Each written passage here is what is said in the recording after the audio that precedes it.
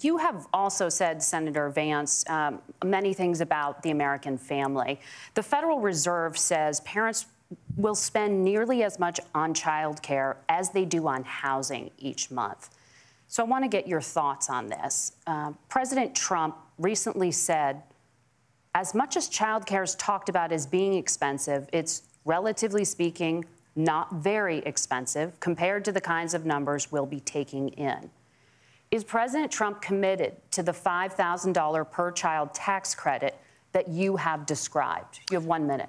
Well, what President Trump said, Margaret, I just want to defend my running mate here a little bit, is that we're going to be taking in a lot of money by penalizing companies for shipping jobs overseas and penalizing countries who employ slave laborers and then ship their products back into our country and undercut the wages of American workers. It's the heart of the Donald Trump economic plan.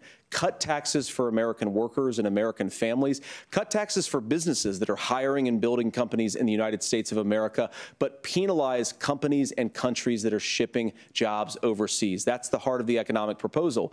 And I think what President Trump is saying is that when we bring in this additional revenue with higher economic growth, we're going to be able to provide paid family leave, child care options that are viable and workable for a lot of American families.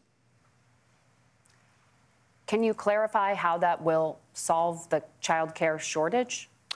Well, because as Tim said, a lot of the child care shortage is we just don't have enough resources going into the multiple people who could be providing family care options.